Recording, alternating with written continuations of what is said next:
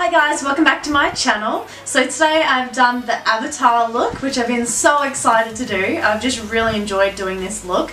I did do this look about 2 years ago and I never revisited the look because I was just worried I wouldn't be able to do it as good again. But I'm so happy with how today's worked out. I'll even insert a picture of what it looked like a couple of years ago. Obviously the picture quality isn't great because it was just with like an iPhone 4 or something like that. But I hope you enjoyed this video. I'll try and keep it super simple and we'll jump straight into it. So to start this look, I am just priming my face using a thick or mattifying primer because I find my face does sometimes react to face paints and body paints. I'm using Graftobian's water activated paint and I'm starting off with the blue and then I'm dipping in the yellow and also the white just to get a little bit of an aqua kind of colour, and as it dries it does get darker, so I made it a little bit light, and if I found it needed to be bluer in certain areas I just keep dipping into the blue. Although this look is a dramatic transformation, I feel like the steps are quite easy. Pretty much step one is just get yourself blue as far as you want to be avatar. So for me that was also my shoulders, but if you just want it to be your neck and face, do that first. To get a smooth and opaque application, I just used a flat paintbrush and then went over the top with a wet sponge, and I found like this was the best way to get it as smooth as possible. Then to set everything and then also cover up any lines or patchiness, I'm just using a blue eyeshadow, and I'm using a really pigmented palette by Morphe. I find the more pigment the better because then you can fix up any mistakes. So the next few steps are going to just be like normal makeup. I'm doing cream highlighting with a white grease paint that I've mixed blue eyeshadow in. And where you place this highlight will change the shape of your face and where you want say flatter areas or wider areas. I want my face to look a bit wider just because that was the shape of the avatars. And then I also set the gap wide between my nose to give the illusion of that bigger nose look as well.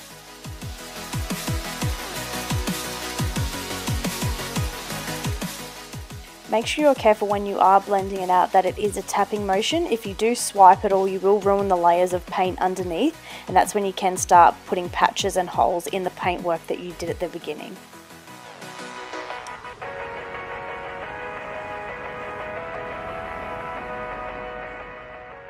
Time for contouring. So this is where the look really starts coming together. You start giving that blue skin dimension. So I'm just using a powder, and I have already set the cream highlighter so that doesn't go anywhere. Just have to be really careful with grease paints because they can still move around a bit, and in the finished look you can see a few lines. So it's a great product, but it can just be a bit tricky to work with if you're looking at the makeup close up.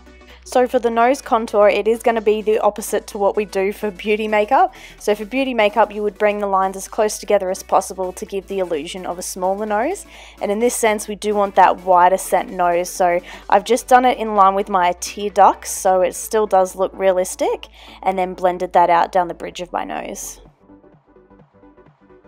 Now for the triangles or stripes, I'm not really sure what you call them or what they are on the avatar, but I am getting that same dark eyeshadow that I used for contouring and just marking out where I want these stripes to be. And then if I find that they get too dark, I just get the blending brush and buff that over the top just to tone them down a little bit, but you can make them as light or as dark as you like.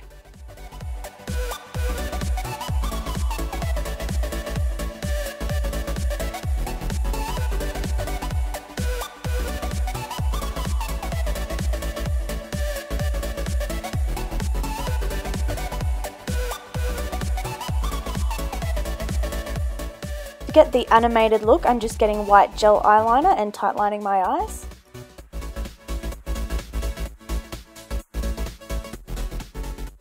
Now it's time for highlighting, which was seriously the most amazing thing about this look. Like, I love highlighting as it is, but to highlight an avatar was just awesome. So I'm just chucking this pretty much everywhere. Like, I do all the normal highlighting points, but then if I felt like it needed to go somewhere else, I just chucked it anywhere. So no rules for highlighting.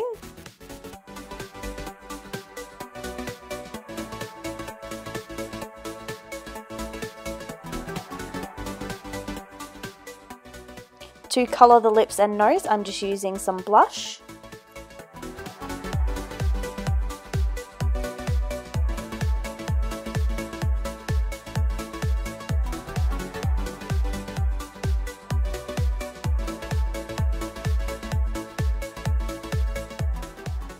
For the avatar freckles, I'm just using Jeffree Star's liquid lipstick in Drug Lord.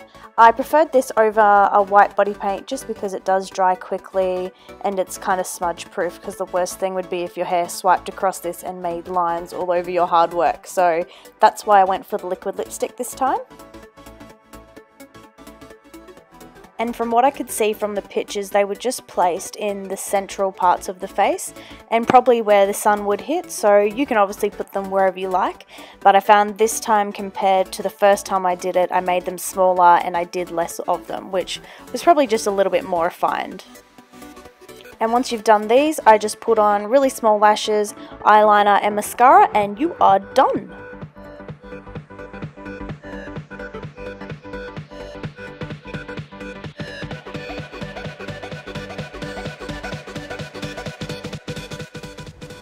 And that's the finished look. Thank you so much for watching, and if you liked this video, please hit like and subscribe, and I'll see you next time. Peace out. This is so cool, so cool. Best fun, the best time. Whoa! Angles, people, angles. I'm an avatar. I love these styles. The unfortunate thing is this.